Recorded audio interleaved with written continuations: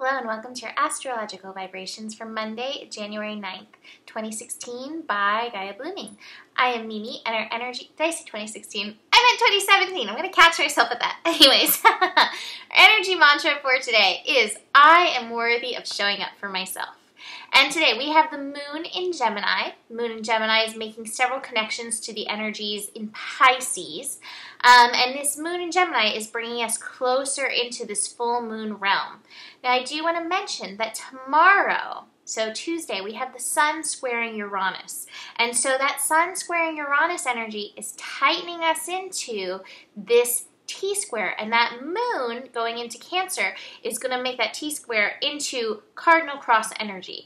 And so we've got some push and pull going on.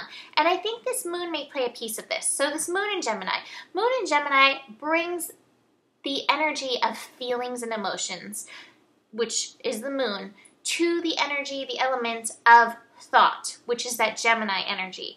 And so we have a mix and melding of thoughts and feelings. Now, this is an interesting thing to me. I actually have my moon in the third house. So third house is that Gemini energy. So I have this energy always in me. And what I found with this, and I see over and over in myself and others who have this placement, and whenever this comes up, is that our thoughts are so major that they can influence everything, including our feelings. And one of the things that I've found is because I think something and then I feel it because it's intermelded within me, then I think it's true because I'm feeling it. It's not just like a thought that I don't take seriously. It's become true because I feel it.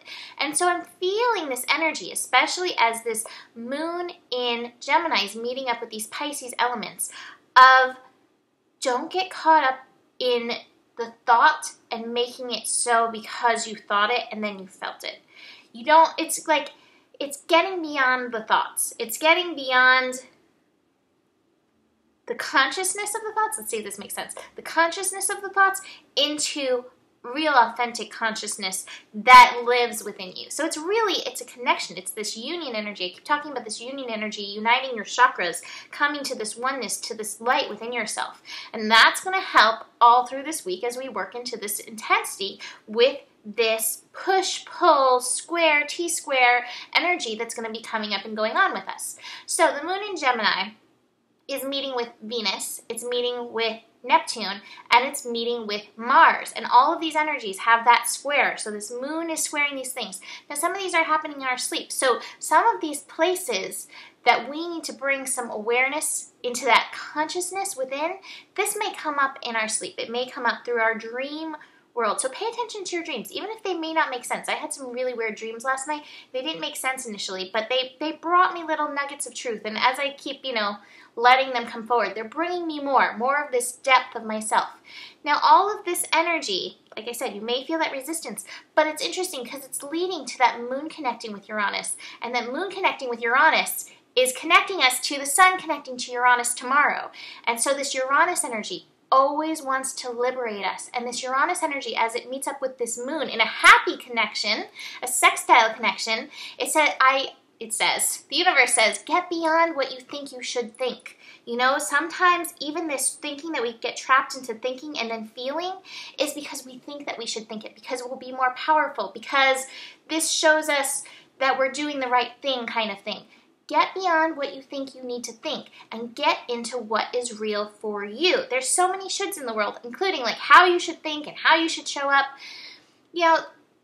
It's interesting. This is bringing up a lot of partnership stuff. This may be because of this Venus connection. This may be because this T-square energy, is working with the Aries and Libra energy. And, that's all coming up, the I versus we kind of stuff if we're in this tug of war. But one of the things that also came up from the universe, it said very clearly to me, and I wrote this down 3 times this morning, I can still love you and be amazingly good to myself.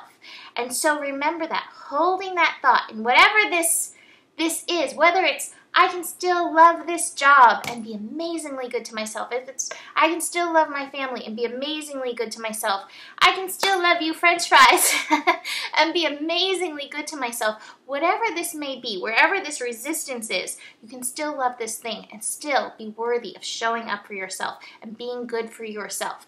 Practice radical acts of self-love, another one of my favorite things. It keeps pulling us into this center, in this energy. Coming into your center. Coming into your center. The silence, the union within yourself. There is intensity. This intensity is taking us into the light. Look at this energy. And to me, this energy, like it's such the T-square. This is what the T-square looks like in this thing. But it's taking us into the light. It's taking us into the light of our center. There's also some change energy going on. I've got the change in the schizophrenia cards. So it's that push and pull over what you think that you should think.